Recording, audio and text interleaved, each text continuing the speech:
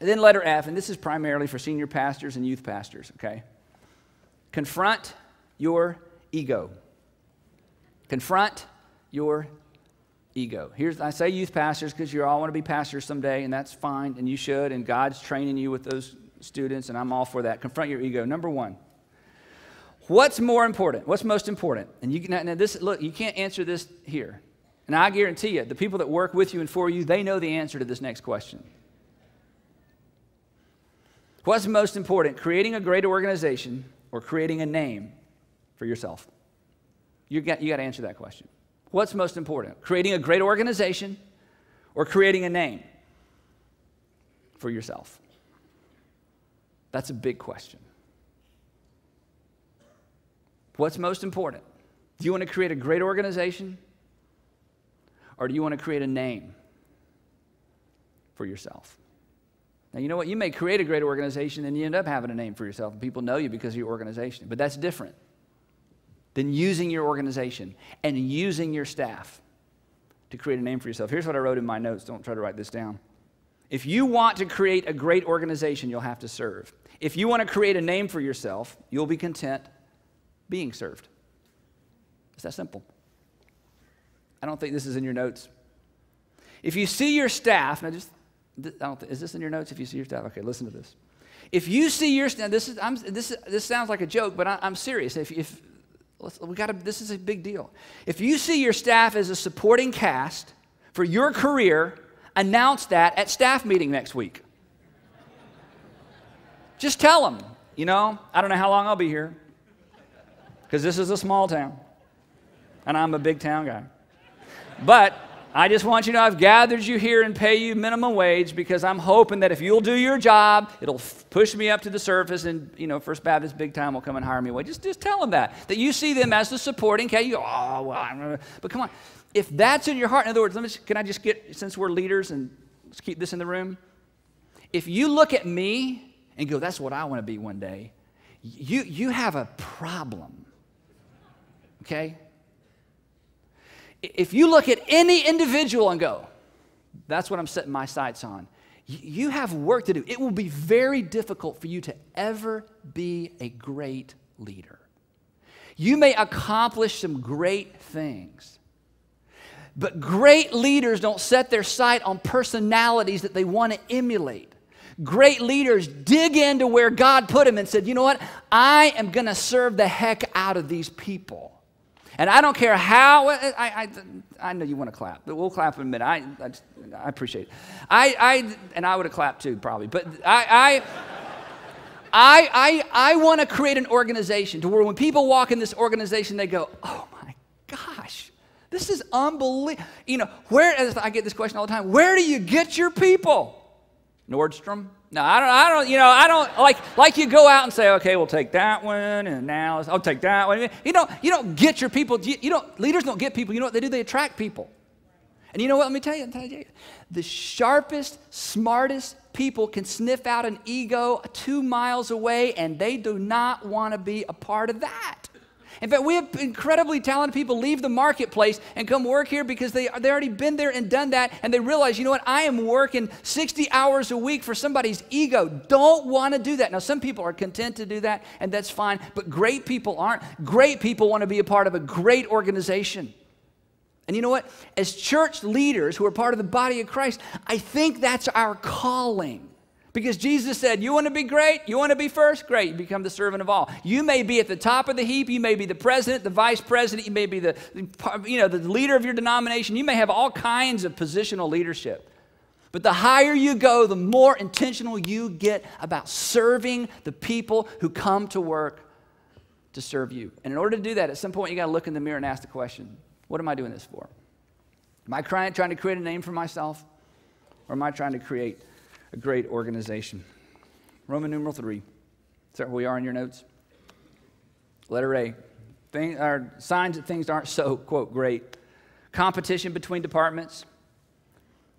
Competition between departments. I'll never forget about 9 years ago, and I asked permission to tell this story. And this is great. In our 3-month evaluation, there's a guy on our staff named Jason Hodges. And Jason had been here 3 months, so we sent him his evaluation. of the organization. He was young leader, great guy. And in fact, much of what you've seen today, he has had his hands all over that. And so there was at the end, there was like, place for just random questions. And here was Jason's question, I'll never forget. Now, at the time, he worked for the family ministry.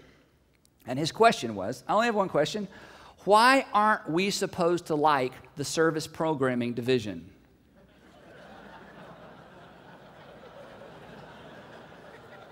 In other words, Andy, I showed up at work and I realized we're in a feud.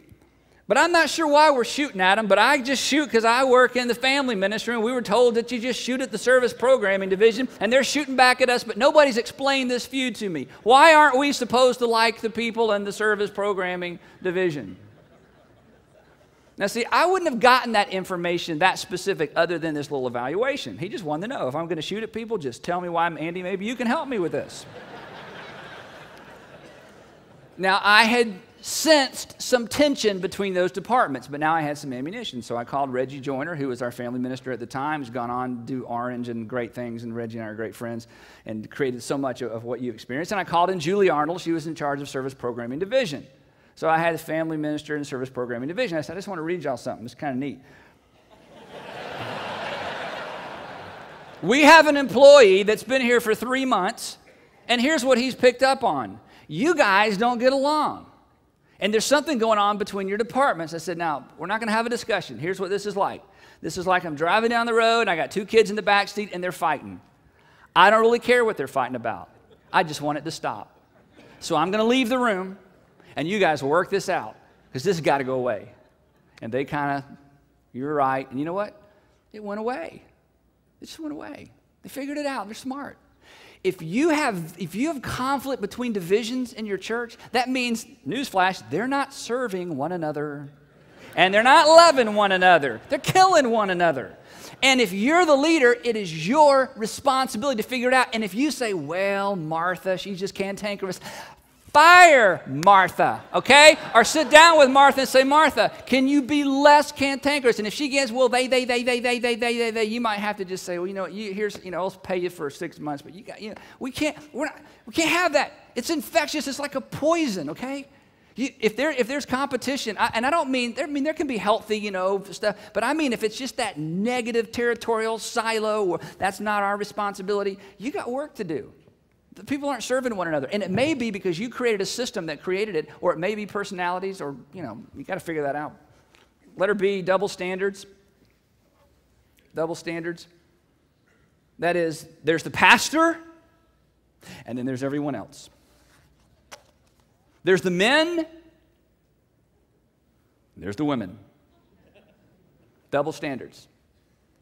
Letter C, loyalty lectures. Signs that things aren't so great. If you give a lecture about loyalty, the game is over. You just don't know it, okay?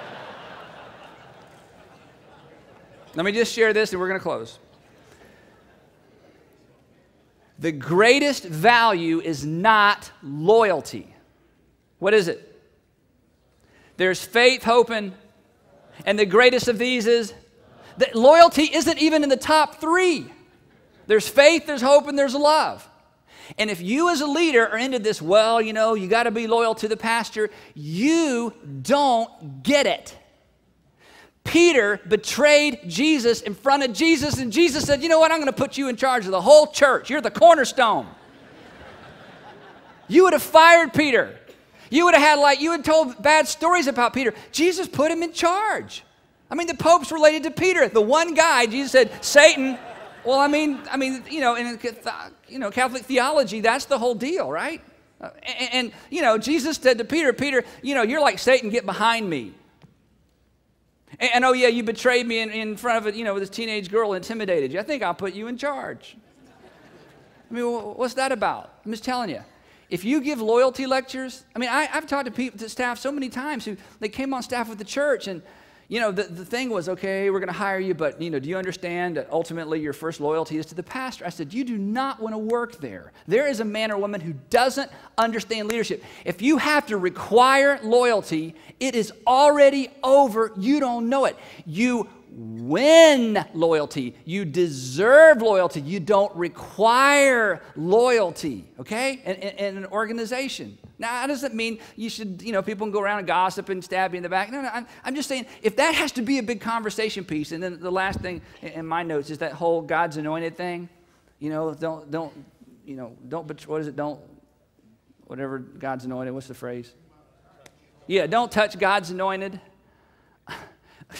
Okay, just in the story, who was that referring to? Who was God's anointed? Saul. So what you're telling me is you're Saul?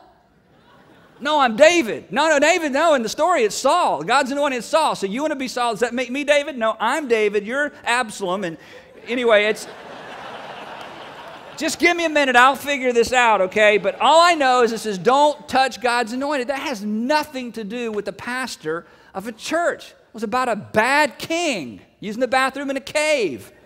That's what this story's about, right? So I know I'm kind of hitting hard on that. All I'm saying is this, Pastor, I'm just trying to break through to a mindset that senior pastors, I don't know where we get it from, a system that we were brought up in and adopted. There's the pastor, and we know churches where they have the pastor's picture in every classroom so the kids will know who the pastor is.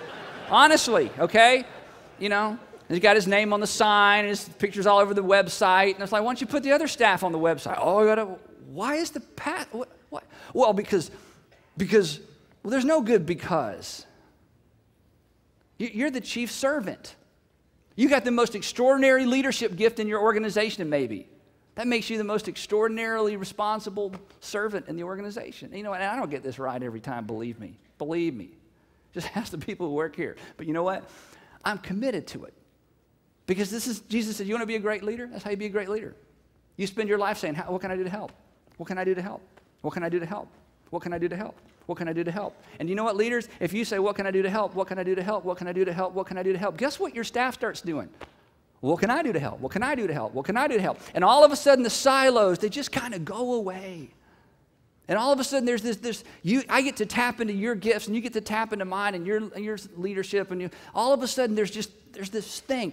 And it's not because you do away with point leadership, it's that you combine point leadership with mutual submission, and it is a powerful, powerful, powerful thing.